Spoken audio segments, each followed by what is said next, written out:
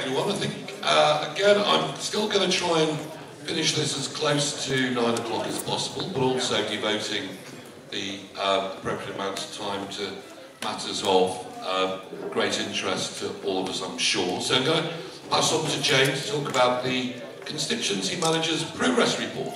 Jane. Thanks, Chair. As always, I prepare a report for the committee on the various initiatives that we've been involved in and the use of the committee's budget. I'll run very briefly through this given time constraints, but just to point out a couple of things that we've been doing. As you came in this evening, you will have seen the presentation about our Special Places project, which we've had a great response to. And this is about identifying locations across the constituency for the installation of new benches. People seem to have really warmed to that idea, so we've had people sending in lots of photographs, which has been great. That closes at the end of February. Because the committee won't meet now for a while, the April meeting that was scheduled is not going ahead because of considerations of PERDA. What I'm proposing is that we convene a panel of members, one member per ward, to look at these suggestions and make their decisions. We'll need to do some sort of feasibility assessment of locations as well prior to that, in conjunction with the Chair. Yes, Chair. The other point to make about that project, and it's a funding issue, is that when we drew up this project, when we were looking at how it might work, we allocated 5,000 from a previous budget allocation to do this. Looking at the response that we've had, you can never tell how much people are going to respond to some of these engagement projects, and we have had a really good response. So we would like to maximise the number of new benches we can install, but we recognise that the money that we've got there might be a bit of a shortfall dependent on installation and things like if there's special circumstances. So what I'm asking the committee to agree is that from a separate budget allocation, which is an environmental budget for this year, which is 10,000 that we haven't actually allocated as yet, is that we ring-fence some of that money to ensure that we can put these benches in place, a maximum of 2,000 from that budget, and that's set out in the recommendation. Is that okay with everyone? Yeah, thank you. There's just an update on the Safe, Warm and Well project, which we've been involved in now for a couple of years. George Davis was talking about that. I'm sorry, I haven't seen that. But this was about adding value to existing activity, particularly with our colleagues in the Fire and Rescue Service. There's quite a lot of detail in the report about our antisocial behaviour budget. Again, we have a panel of members that come together to look at the issues across the constituency and come up with some proposals. The key one that we're working on at the moment is looking at the reinvigoration of neighbourhood watch schemes. We know we've got a number in the constituency area, so we want to do some really localised work to reinvigorate those, get the people who are involved together, and also see if we can initiate some new schemes. So that is kind of the next big campaign that we'll be working on. And as I say, there's a lot of detail around the constituency hotspot for antisocial behaviour is Woodchurch, and alongside some of the work that we've put in place, which is sports sessions on weekends to see if that can address some of those issues. There's been a lot of targeted activity by Merseyside police colleagues recently. That's detailed in the report, and that's linked to the use of a piece of legislation called the dispersal zone. As I say, if you, please do read that, but if you have any questions about the impact of that, which has been significant, I think, or it has been worked well, we've got Inspector Griffiths from Merseyside Police, so he can answer any questions in the question time or after this report. Our core constituency budget is used for a grants programme we call the Community Fund, and that's currently open for applications. They are coming in by the day, so I think Helen might be able to say how many, but I think we've probably had well over 20 already, so, and the deadline's not till the end of February. Again, we'll do a community vote on that to support the project, and I'm asking that the committee gives delegated authority to ward councillors to agree the final list of projects for community fund grants. Okay, just check that's okay with everyone, we're all agreed? Thanks. Moving on to the environmental budget, this was in the council's budget for this year around community clean-ups, but can be used for a range of issues. And what I'm asking for here is, we haven't allocated that as yet, but again, could we set up a panel of members, one member per ward, to look at spending that money equitably across the constituency. Obviously that takes into account that it will be slightly reduced should we use some money for benches. Okay. Great, lovely. Quick update on road safety budget. We have a new allocation this year, and the panel met quite recently to look at a list of schemes. This was a very long list of possible schemes, and some of those have come through from residents, some of them have come through from members. There's a variety of avenues which we've had those. So we've looked through those, and now the ones that are being taken forward are being costed and investigated, so no decisions on that as yet, but we'll obviously keep updated through the committee. Okay. All right. Yep. Lovely. Thank you. And again, just on behalf of all of us, just want to thank Jane and the team for the work that they do. There's only two, isn't there? And you do get a huge amount of work done and add huge amounts of value with relatively small amounts of money to the community in the area. And I'm sure we all want to place on record our thanks to you for that. And again, got the family in. And again, particularly, I know it's the Stay Safe, Warm and Well project.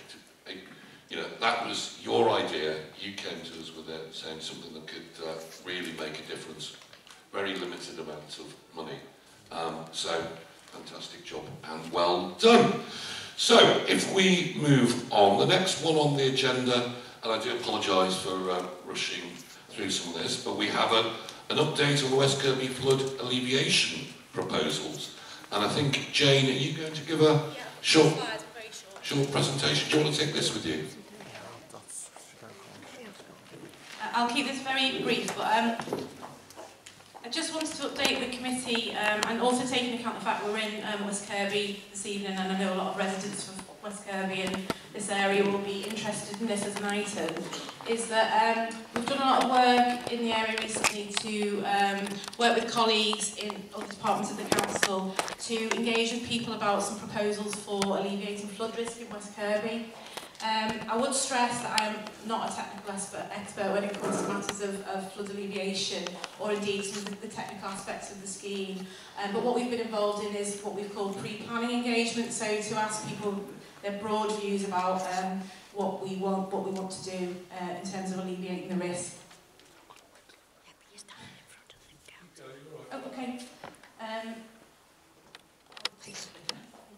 you. I'll whiz through this. Some of you will be familiar with this, residents of West Kirby, in terms of the serious flooding that we had in December 2013. South Parade did suffer some extensive damage during that particular winter season, and a number of properties suffered internal flooding at that time. So it's just a reminder really of the context of why the council started to look at this. It was already identified as a priority in our coastal plan, our coastal strategy, and the incidents and the issues at that time brought it forward. So these slides are racing ahead, so there's obviously some time on there. So what we wanted to do was we wanted to engage with people to ensure that people understood the risk, and clearly there's a lot of people who are have a very deep understanding of how it happens and why. Just going to go back to that slide, see if it works. Do apologise. No, it's not going to work. So I'm just going to link it slightly. So what we did was we had a short engagement period, really 2 weeks, where we had an information leaflet that was available, we had a feedback form, and what that information leaflet outlined was the context of why we wanted to look at alleviating the flood risk, and also the council's preferred option at this stage, which is the building of a flood defence structure on the promenade. A lot of detailed work has gone into preparing what is known as a project appraisal report. So all of that information is coming together now. But this was part of bringing that report together. We had a good response. We had some drop-in sessions and an exhibition in Morrison's and also in the library, and about 400 people got back to us with their views, which we thought was a really good response rate, given it was a very targeted piece of work. Most people want the council to do something about alleviating the flood risk, taking into account some of those long-term projections as well, that is likely to get worse, and those incidents may become more regular over time. And most of the people who said they wanted us to do something supported the idea of a structure. Now, it's very important to say that people express concerns as well, and not everybody is supportive of doing something so significant in terms of changing the public realm at West Kirby. But what this gave us was an early indication of how people feel about that, what those concerns were, and as you can imagine, they were around the view, around the impact on the feel of West Kirby and the promenade, and a number of other issues. Parking came up quite a lot in what people fed back to us. We've brought copies tonight of the report of that, which I think Helen's got some copies on the table. We can send you that, it's on our website. That's quite a short report, but it's an attempt to try and sort of get the flavour of what people were saying, and that will be fed into the project appraisal report that's now being finalised. There's work to be done with the Environment Agency to secure funding, so it's still early days, and we're not in the realm of statutory planning as yet, so there will be a lot more detail on this. But what's been one of the great things that have come out of it is we have had a really good dialogue, I think, with the community and residents, and a number of them are sort of coming together to hopefully work with us much more closely on flood resilience, and a couple of them are with us tonight, and that's been really fantastic, because it's not just about the council putting this in place and sort of trying to work through the planning process, but this is a massive impact on the community. West Kirby is, in terms of the public realm, so the more input we can get into the design of the scheme as it moves forward, as we shape the proposals, that's great. And the more people can do themselves in terms of flood resilience, obviously is fantastic. So I want to put on record thanks to those residents under the name, Linda and Brian, and just say thank you for actually supporting us with this work. So it's more to come now. Well done. Thank you. Conscious that we need to make progress, but are there any questions or comments arising out of that, colleagues? People will have from the committee, we'll have public questions on that. So, any comments? No? Okay. Thank you. Yeah, the committee. Meeting everyone keeps telling me. So, okay, thank you for that.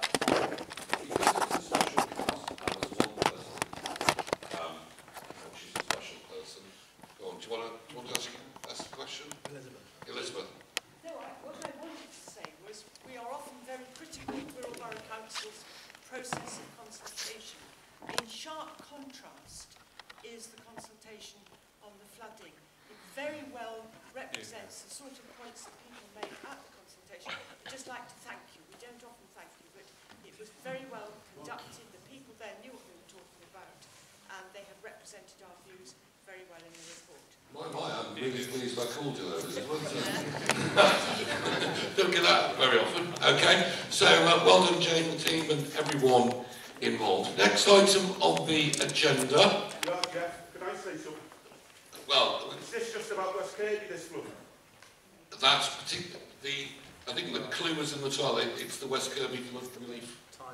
Well, I take it it's tidal flooding you're talking about there. Yeah. But what about the likes of Morton, which was flooded at the same time? Why are they getting all these millions pumped into it? What's happening currently is, I'm not sure whether Morton flooded in December 2013 or what. I wasn't involved in this. But West Kirby, it's tidal. Twice a year you'll get a spring tide that will come up there. We've had some recent flooding in a number of parts of the borough, and I know that we have a statutory duty to do a full investigation, which is happening at the moment. So it's not like there's only the focus on West Kirby. This is a sort of one project in a raft of work that is done by the coastal team. What I'm trying to say, James, is, and it's got it up there, once in a generation you'll get that. Whereas Morton and places around the borough are getting flooded regularly. Okay, Jeff. Well, it is actually, because as I've said to you in the past, it's a meeting held in public, not a public meeting.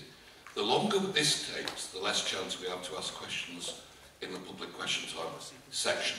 I understand your concern, and we will make sure, because again, there's concerns people got Pensby, Barnston, and what have you.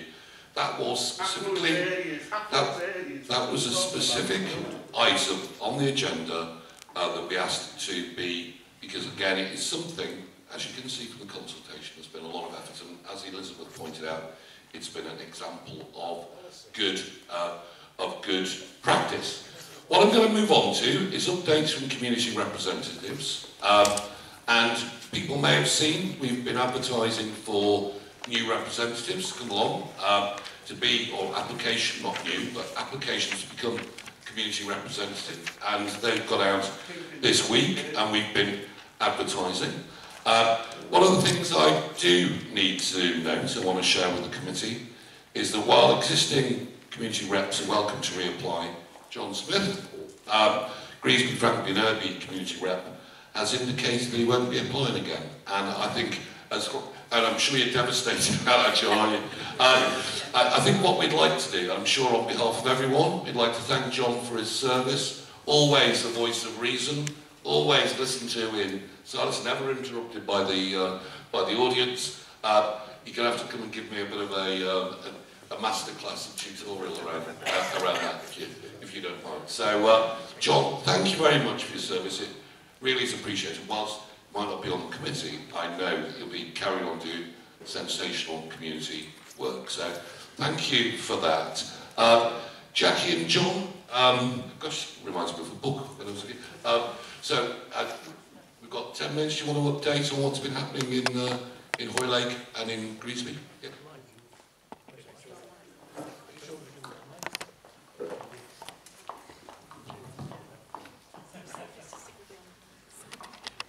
Right. I have voiced my opinions before about the question time, and as a result of that, I did tell you that I would be organising for the residents of Hoylake Ward residents' meetings. We held our first one in November, and that was before the consultation started for the golf resort. We held our own meeting, which was very well attended. Since then, we've had a meeting about the demolition of the church in Hoylake, which we're concerned about, and our next residents' meeting will be held on the 21st of March, when new issues will be discussed. I have to say that they're held in Melrose Hall because I can fund those, so they are at no cost. The help shop, which we opened for the information of residents in Hoylake, we had to move out of the shop because we couldn't get the funding. We moved into the library, which unfortunately wasn't a good idea because they were only open 2 days a week, and there were so many things going on in the library that people couldn't get to see us. So we have now moved it to Melrose Hall, and it will be there every morning, and we've set up an office there. At the moment, we're working on the Festival of Firsts and other community events, so we are very busy. One of our big concerns is the fact that with all the cuts that are coming, and all the activities that are not going to be funded by the council anymore, we tend to take them over in our neck of the woods with volunteers. And we've been doing this for many years. Most of our 15 community groups in Hoylake and West Kirby have been founded on that reason. What is concerning us, not only now are we being expected to volunteer to do the job, but we've now got to raise the money to actually do the jobs that we're doing in place of the people who used to do them. And where the new volunteers are going to come from, we are extremely worried, because the older generation are getting older and the younger generation are working longer, and so we are going to get in a catch-22 where we're not going to find people to do the volunteer jobs that we are already doing in Hoylake, and which is why so many people want to come and live there. One of our concerns at the moment is this Clean for the Queen, and so many people have come to us to say that it's a pity that Network Rail and everybody else doesn't get together and do something about the embankments on either side of the railway, which is the first thing of Wirral people see as they come through the tunnel. And I hope that the council and Network Rail are going to do something about that. We as residents will look after our own little areas, but I think there are major areas that need to go alongside that. So those are our concerns at the moment. Pick it up from the Reece-Jones Frankby point of view. Thank you very much to Geoff for his kind words, which was, you anticipated what I was about to say, which was to say this would be my last time sitting here, but I shall be in the audience in future, so I shall feel much freer to say my own thing then. The reason I am standing down is because I stood down as chairman of Reece-Jones Community Association last month after 13 years and handed over to Wendy, who's started off running, shall we say. But that I thought it was appropriate to, at this point to drop off the Constituency Committee. Just to very briefly say there are lots of good things going on in Reece-Jones. People are working really well together.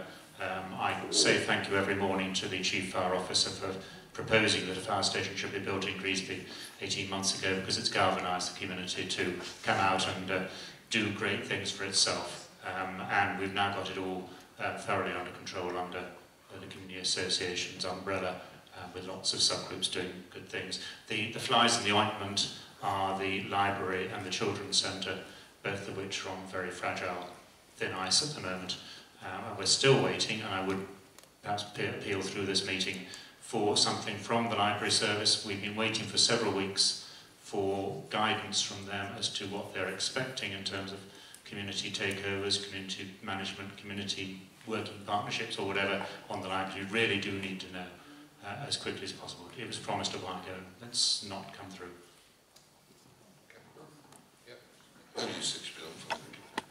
I mean, it's a good point.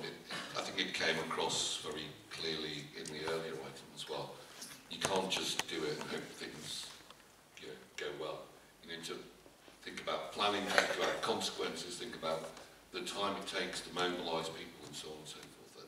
Things literally don't happen overnight. You need to plan and plan for the change. So I know Jane's writing away there, so we'll, and I'm sure the new chairman of the Reece-Jones Community Association will be very clear and very speedy in making sure that those views are brought to the attention of the powers that be in the council. So thank you for that, and John, we really are going to miss you.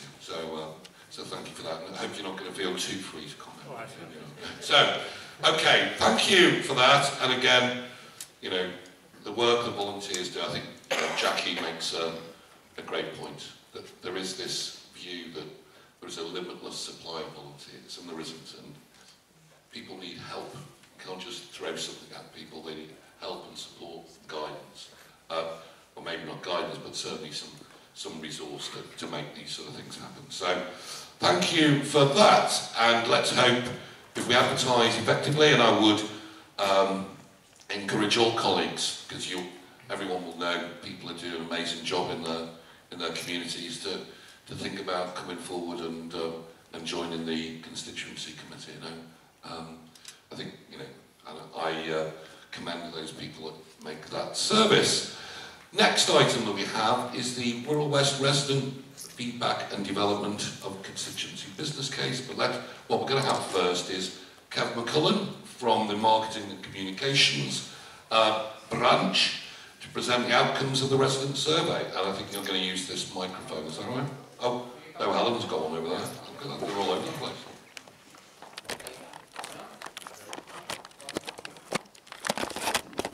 Am I on now? Yeah. Okay. Yeah, hopefully not, because I'll never remember what I'm supposed to say really. Jane did that, handled that very, very well. Thanks for inviting me along, Chair. I know you've got a busy agenda tonight, so I'll try and do this quickly.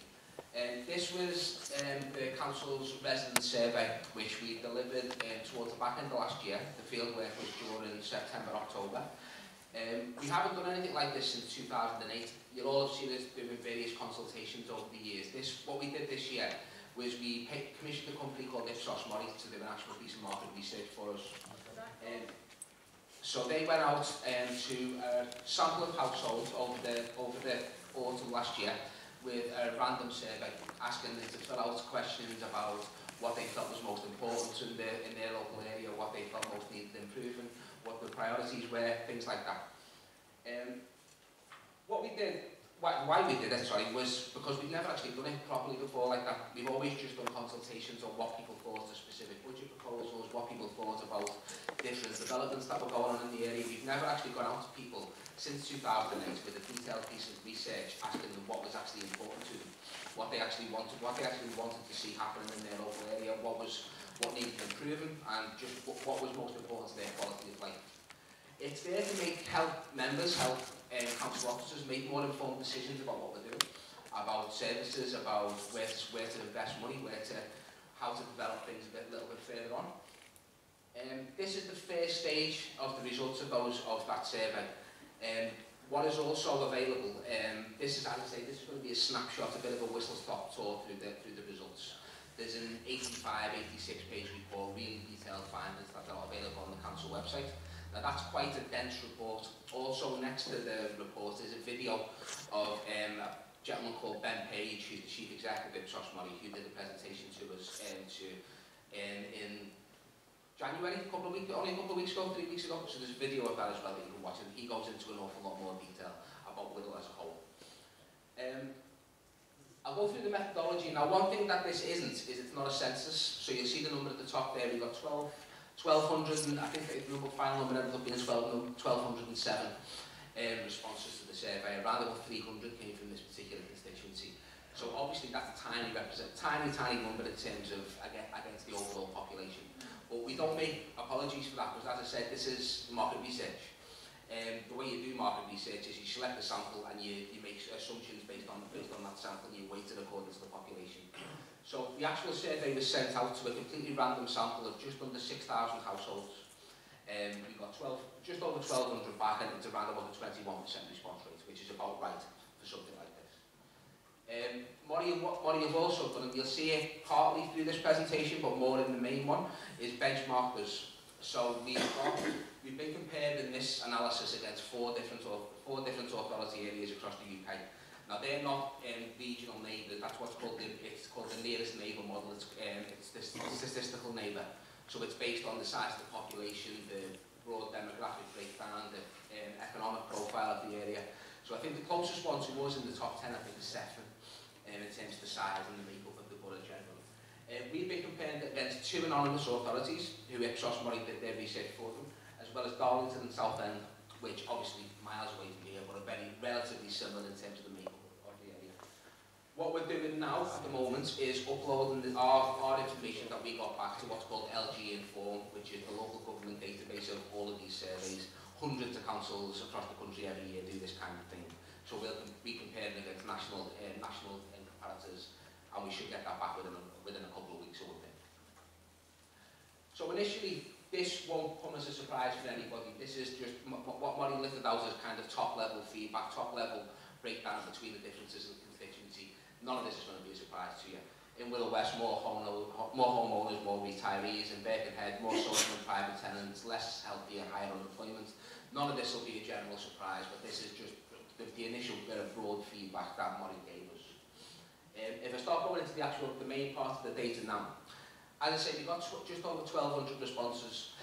At a Wirral level, that's really robust, because the general guidance nationally is that to make it a robust sample for a borough our size, you only need about 600 people to respond, and then you can extrapolate that across the entire population, and it'll give you a relatively good number. So we got twice that number. So Mori is saying to us that it's absolutely bang on in terms of Wirral as a whole. When you get down to constituency level, we break it down there, it obviously gets a little bit wobblier because we've got about 300 responses from this constituency. But if you go through it, I think a lot of the feedback that we've got will probably ring true to you when I go through. So what this information here is where people are saying that something needs improving in the area that's different to the rest of the borough. So where something's a variation from the mean.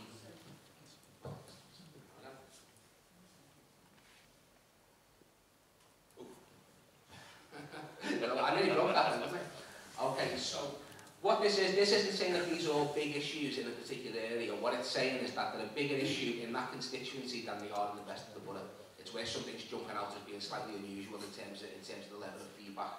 So in Wallasey, job prospects and access to shops came out as more of an issue than anywhere else in the borough. Obviously, in terms of Birkenhead, we had six issues that came out as more of an issue in Birkenhead than anywhere else. In Wirral West, traffic congestion was the one that came out as being more of an issue. That didn't really resonate with me. You'll know better than me, but that came out. People expressed some surprise about that when we saw it.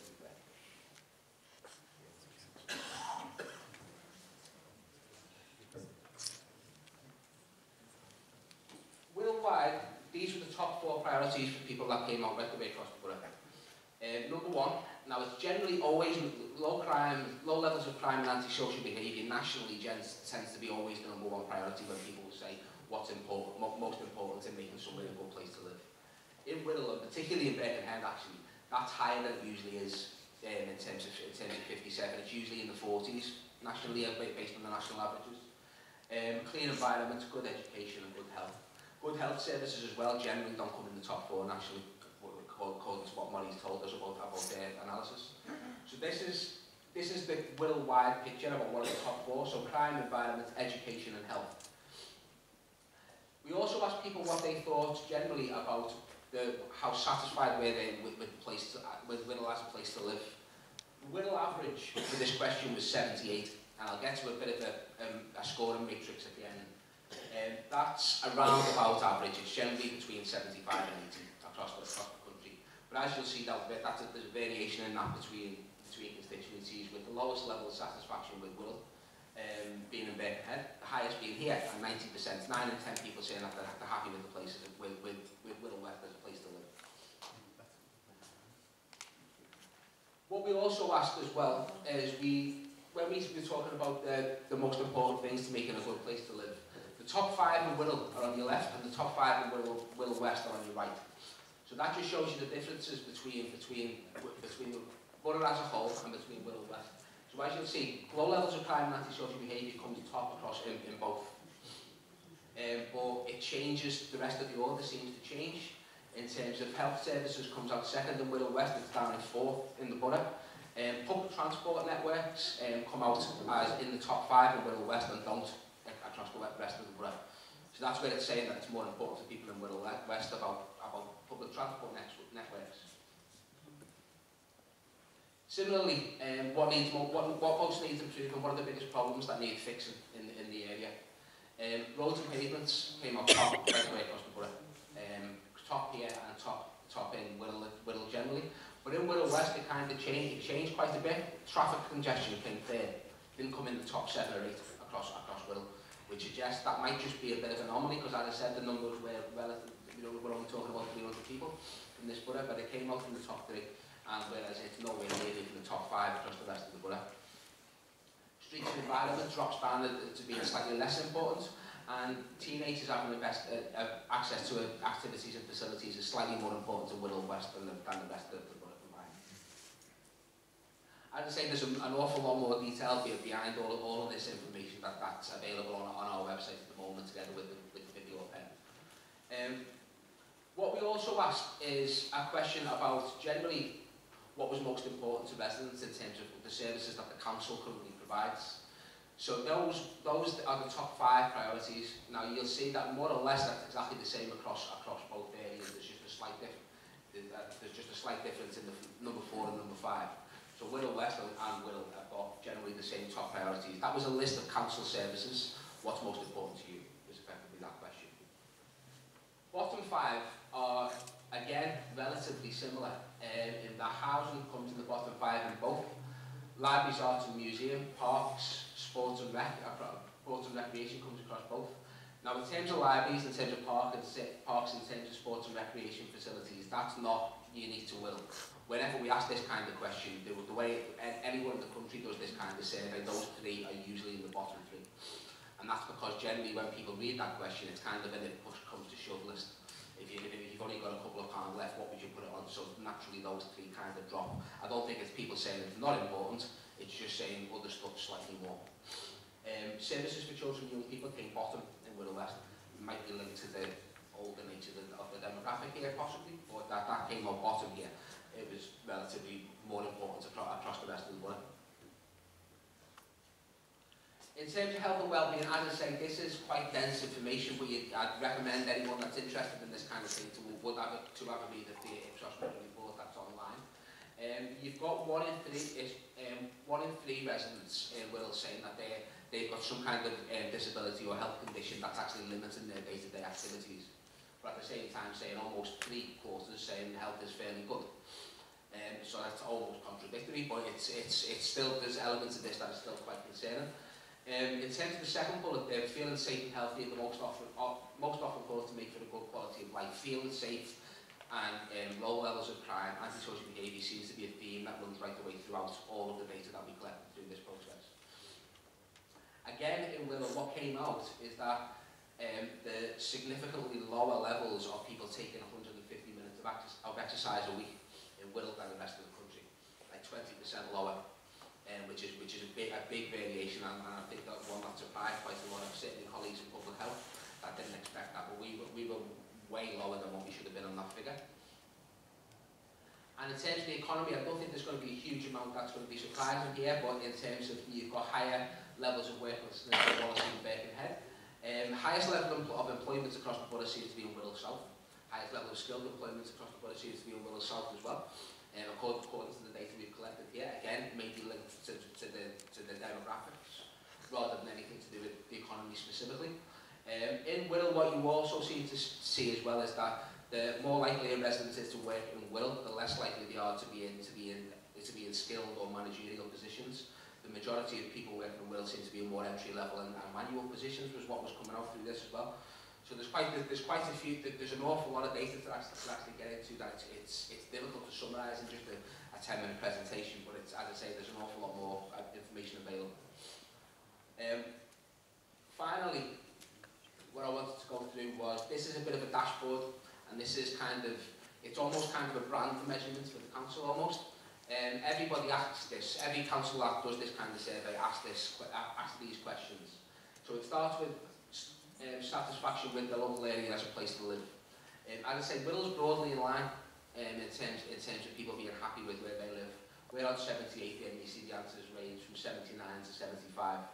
Again, the satisfaction with the council is broadly thereabouts, lower than a few, but more or less thereabouts. Value for money were too low. People are saying that number is lower than what it should be. We've got 36 there in one of the councils, but as I say, generally that should be 40 plus that number. So we're getting a lower score there. And again, it doesn't translate. It speaks positively at the council is the advocacy question, and again, that's lower than it should be. So there's generally the rest of them were generally there or thereabouts. But as I say, there are a couple there that we are coming off lower than we should be really generally nationally, according to national figures. But I say this is really heavily summarised, and there's an awful lot more information there. This is now being used, the data behind this is now being used to do a whole range of different things, including budget setting process, various different plans and strategies that are being put together and put before Cabinet. We've also committed to repeating this research on an annual basis, so you'll be able to track most of the questions in there will be in there next year, and you'll be able to track progress between them. Again, we'll come on to public questions, I'm sure. So, thanks for that, Kev. Now, I know colleagues have seen this before, and we could get into a kind of, sample sizes and so on. I think, prepared to say it is what it is. At the moment, as you said, there is that additional detail where people could go into it in more detail and crunch their own numbers. Because there are, I think as you pointed out, some real inconsistencies in there that need to be explored. But the key thing for us around this, and the 2020 element, is developing our own Wirral West business case. And I was going to ask Jane, business case in terms of us taking more, or having more influence over the services that impact us and so on. So I was going to ask Jane if you wanted to update us about how the work on the business case is going, how we're using this resident insight to inform that, our local plan that we're developing off the back of it, and also the 2020 stuff as well. So.